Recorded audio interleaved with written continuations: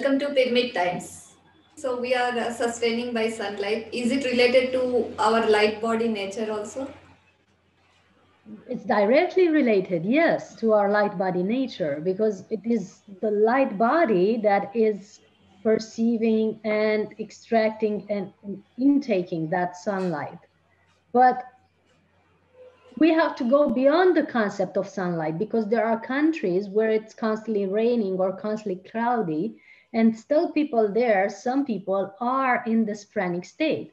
I am having rain for like 5 days now. I haven't seen a ray of sun in days, and still I'm in a good state. I do prefer sunny countries, warm weather, and basking in the sun, but I'm not dying of hunger if I'm not having that. It might be necessary for some people to add a little more percentage of liquid or solid food when in harsh cold climate, if they haven't been fully stabilized in pranic state, but yet the food intake is not so much when your channels are aligned and open, because it is your light body, the one that I was speaking about, that is tapping into the energy field, and it's nourished directly from the energy field, independent on how much sunlight there is. That's so amazing. It's enlightening as well to know all these subtler realities or subtler bodies or subtler dimensions that exist, and we exist in coordination with them. That's Yes. so amazing. And it's very necessary to know your system. So know your energy system, know your bodies. You don't only have the physical body, you have the emotional body, you have the, so first you have the etherical body, you have the emotional body, you have the mind body, you have all these other layers that are functioning as we speak. And the only thing you see is the physical body for most of people that are not clairvoyants, right? The clairvoyants see it all. But we only see the physical body, most people, and say, oh, I'm only that. I'm only flesh and blood, and the flesh and blood needs to be nourished by external, maybe physical solid food. But think and learn about all the other layers of you that are made of energy, that are energy systems, and all of them are tapping into the energy field and are being nourished by it. So your whole other systems are sustained by energy.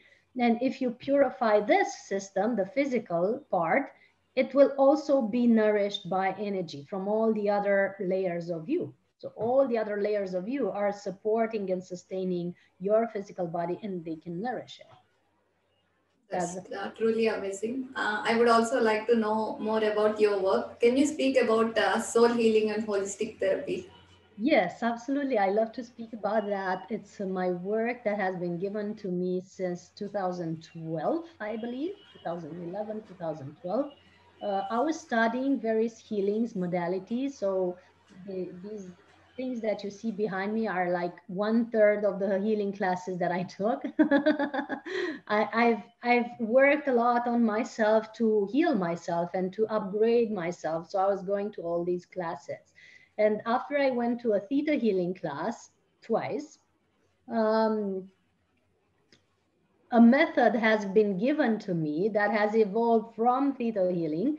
And it was a little more complex, a little more in depth, that it was working with all the lifetimes in parallel. So not just this lifetime, but all lifetimes in parallel were being addressed from the level of the soul. And so we centered people in their self or divine self or soul, and we helped them with a guided meditation at the beginning of the session to center deep into their soul frequency. And from there, we start discussing their issue, whatever it is. It might be a couple, a career, a financial, a health issue, or whatever it is, a physical issue. We discuss it from that level of knowledge and consciousness.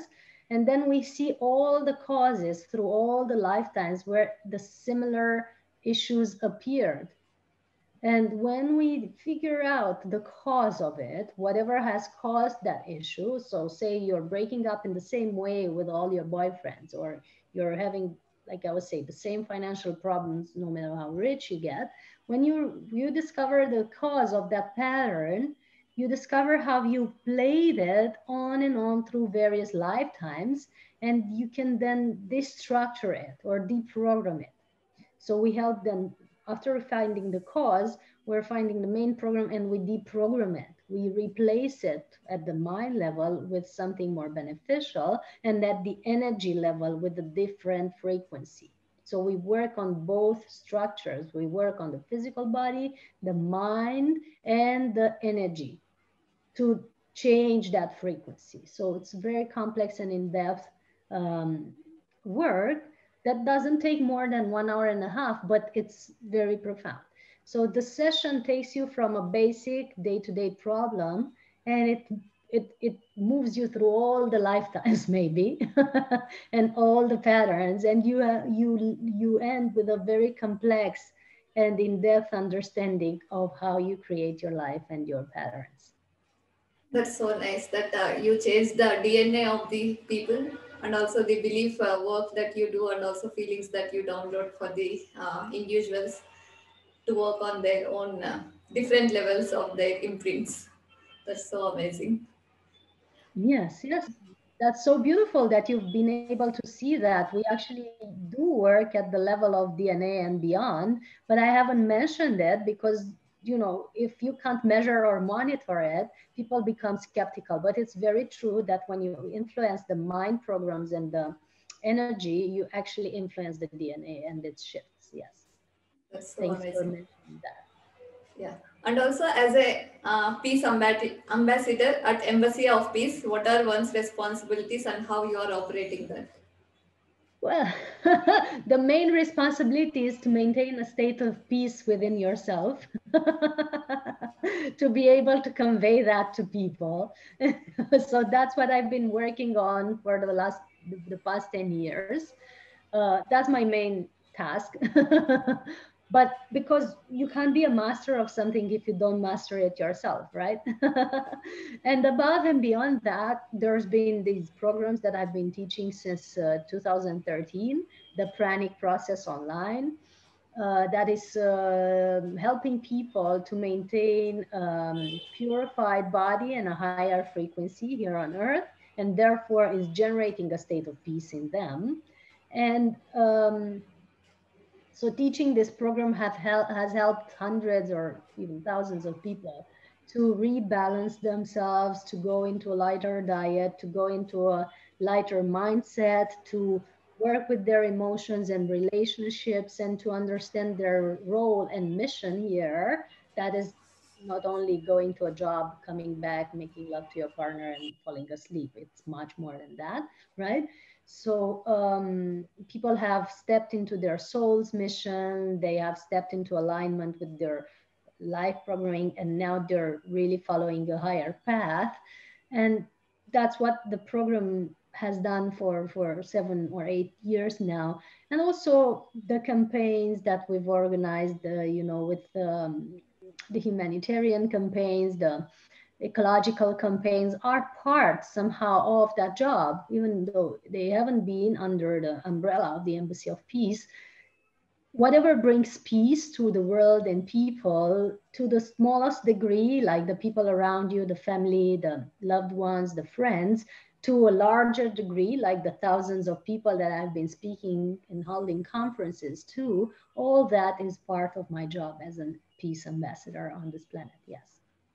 So, how does one become a person like you, a peace ambassador? Cultivating peace within yourself. That's the first That's step. awesome. So Awesome. Thank you. following the 8 steps of the Pranic process online would be a great start, starting to work with yourself, starting to go in a lighter diet, a lighter mindset, and going deeper into that state. That's the first step, of course. And then there are higher trainings that the Embassy of Peace is doing, but that's that's something to be approached when you are in that state of peace yourself, or coming closer to it. But maybe nobody is in a state of permanent peace all the time, you know, that would be the Christed state. But we Yes. aim for it and we cultivate it more and more. And that would be a good start. Start cultivating that within yourselves. It's so nice, Christiana. And I do hear a lot of pranic healing, light healing, or global energy healing. How do they help healing of the planet at this point of time? We are the planet. We need to understand that we and planet are one. That's the first step, right? When we feel separate from the planet, we start destroying it like we did for the past hundreds of years. When we start to understand that we are the planet, we are the very inhabitants of it, but not only inhabitants, our energy bodies are directly connected to the chakras of the planet that also has an energy body. Our physical system, the body of flesh and blood, is made of the same elements like the body of Gaia. You have the same elements in your body: earth, water, fire, air, ether. You're made of the same things. Once you perturb, you derange, you make one of the elements of the planet malfunction, your body is going to malfunction. That's a direct connection. So to understand that is the first step in helping the planet, to be aware that everything you throw out there is influencing the planet, therefore is influencing back your body instantly. Not over 50 years, not your children and grandchildren. It's you now that is being influenced by your deeds. Hence the pandemic, right? So understanding that is the first step. Then my work with the planet is, I always envision it as part of me. I see the body of Gaia and the energy body and her consciousness as part of my consciousness. The more I work on myself, I work on the planet. When I go to an energy vortex or a sacred site like the pyramids in Giza or the temples in India where we organize the trip of the sun in March. By the way, whoever wants to come with me and learn about these things, we have in March 9 to 11 a retreat to a very important energy vortex or sacred site of India. It's not the usual temples that you know, the ones in Khajuraho or Karnash or wherever people go and pray. It's a very rarely visited temple that has to do with with cosmic beings and galactic and intergalactic connections. It's far more than a sacred human site, right? And we're visiting every year there, and we're connecting deeper into the heart of Gaia. So whenever I go to such places, sacred sites, energy vortexes, I don't do something to them.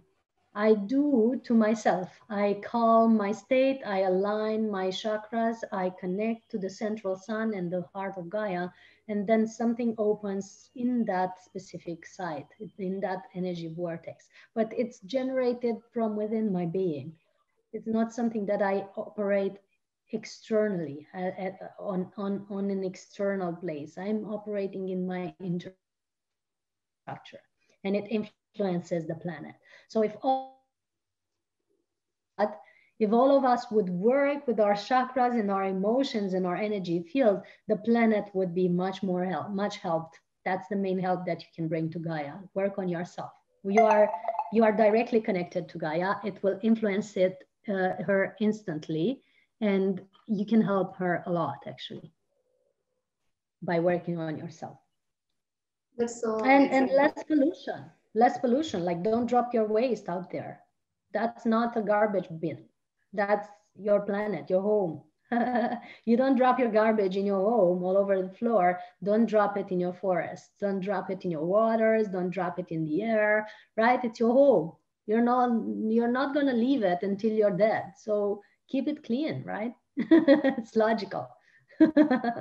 Yes. So whatever you have shared is very profound, and it's like we are interconnected to entire planet Earth, and whatever we are giving to planet is giving to ourselves, and it vice versa also. Yes, yes.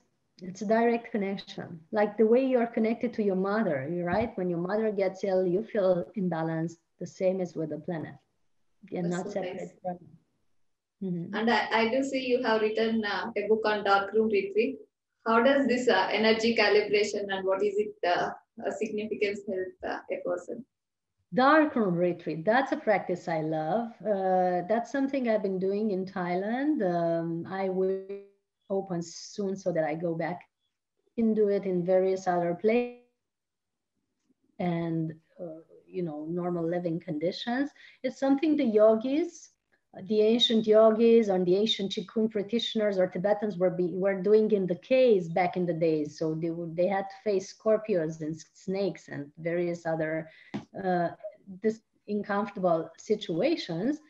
Um, and they would stay there for quite a few days or years to fine tune their systems. Now we have facilities with rooms where light isn't coming in, and you can sit in those rooms and meditate and then have some energy practices and have very little or no food or just juices and be in that state for maybe 7 or 10 days or 21 days in complete dark. And that activates certain hormones like melatonin and DMT and helps you see the unseen because your pineal is getting activated in a different way, opening your third eye, fine tuning your senses. You become more sensitive, you become more aware of the fields around you. Eventually, I was able to move through people in pitch dark without hitting on anyone, without bumping into the pillars of the room or bumping into objects, because you start feeling the energy fields, right? You start feeling like, wait, I'm approaching another solid object or a solid body, and I'm feeling the energy of it. So I'm going around it so that I don't bump into it. And it's not only that awareness, you become aware of all that is playing in that field, maybe the emotions or thought forms of other people, and how to manage your energy field in order to be in balance into all that noise, right? Energy noise, I call it. And you learn to maybe manage your sensitivity, because the more your sensitivity enhances, the more you have to manage it to not be affected by the emotions and thoughts of other people's. So it's a very important training, and you develop healing capabilities and mm, energetic capabilities that are, very, very important for your development as a light being here on earth. That's so nice how this dark room experience will enrich our extrasensory perceptions and everything in that field we will get to know. It's so amazing. And Soon we'll be having some in Romania as well, so people will be able to have that experience here yeah, as well. Because in Romania, so there's been an ancient tradition of darkroom practice back in the more than yes. 2,000 years ago. Yeah. So we list out all the links below this video. Whoever is interested can go and check out the programs that Christiana is offering. And can you also tell out your target audience of the books you have authored? So to say about the books, yes, I'm making Yes. sure that I heard the question right. Well, since 2013, since I got out of the darkroom, I started writing. I wish I did more of that, but I've written 5 books that are already published, and the sixth and the seventh, it's in the writing now, and it's going to be published when it's ready, when they're ready. So the first book is about the experience I had in darkroom. It's actually called Darkroom Retreat, and you find it on Amazon. The second one is about how to get to a lighter diet. So I talk about vegetarianism, veganism, the 3 main gunas, the sattva and the other Rajas, Tamas. tamas and rajas that are influenced by the foods, and how you should pick your foods in order to generate certain specific states in your body. So then the food becomes an energetic information. It's not something solid that you're dropping into your mouth. So it's a conscious choice. It becomes a conscious choice. We're talking about handling your emotional states, your mind states. We're talking about our programs. We're talking about all the methods that I've used, or some of the methods that I use to balance myself, and also about my therapies and a few tips and insights that I've extracted from some therapies that I've done. So it's a complex book, but it was written in a very simple way that everyone can understand for your self-help or personal development. The third one that is yet to be published in English, it's called Your Harmony Woman.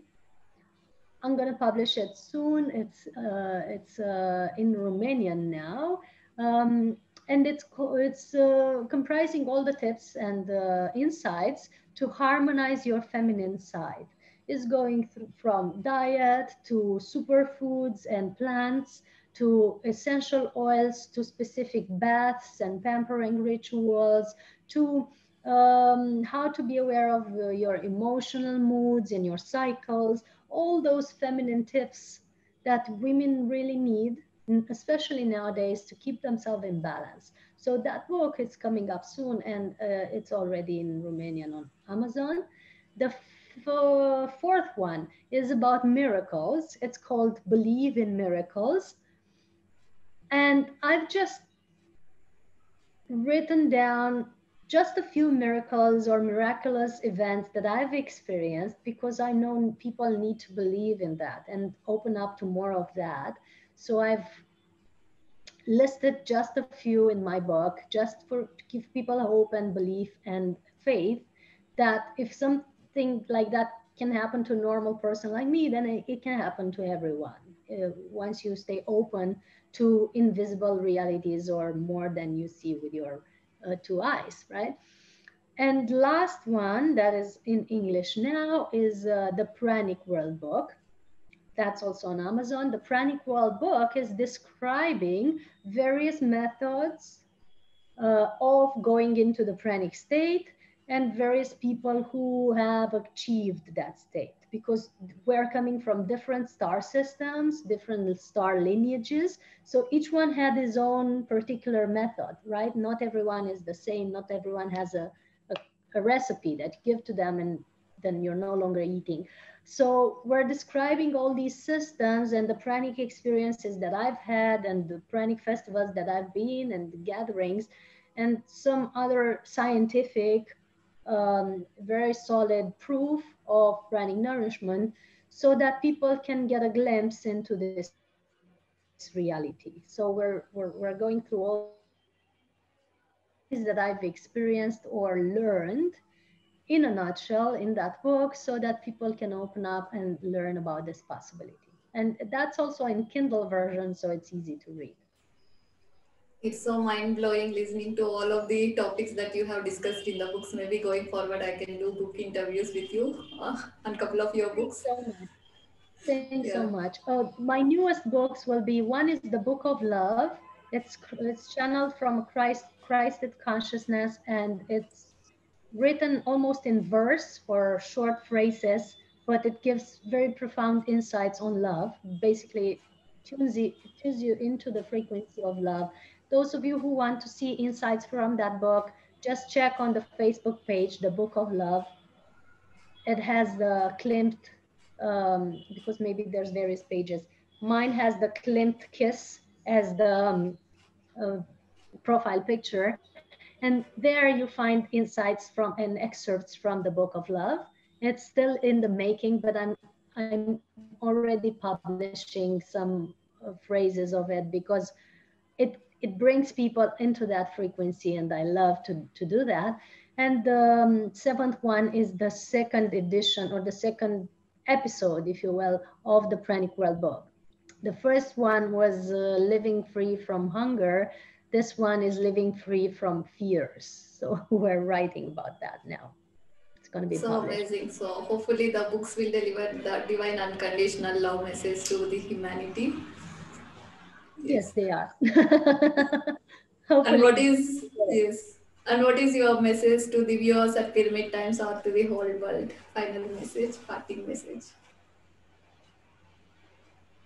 Try to cultivate in you whatever opens your heart, whatever keeps you into the frequency of love and openness and gratitude and awe. There's still beauty in this world. There's still hope and joy and love in this world. There's still light coming in more and more now as we tune into ourselves. This is a time of fine-tunement and plunging deep into our divine self. Try to stabilize yourselves into that frequency, and all that's necessary is coming to you as a consequence of that. That's my message.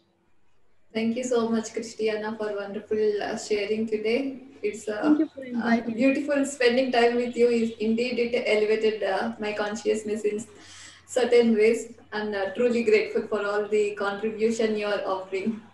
I'm really grateful to meeting you, and hopefully for the people that are watching and whoever feels called, check my Facebook page, Cristiana Eltrayan. Yes. Tomorrow we're having a very powerful meditation, global activation meditation for the portal of 1212. So maybe you want to join that. Please join that. It's a good start to your personal development and spiritual development. Then we have another powerful meditation on 21st of December. It's still a global meditation. You might want to stay tuned to my Facebook page or Instagram page to get the links to access that as well.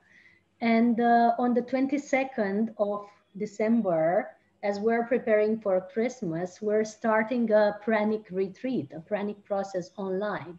So you can join that for 8 days and be with us through Christmas and fine tune and purify and activate your systems for the Christed energy, the energy of Krishna and Buddha and Christ that has been on the planet embodied in these three representatives, but is also embodied in us. And we're activating and amplifying that for this Christmas Pranic retreat. So all that you find on my website, soulhealingacademy.com/events. So at the event section of the website, you find all of that.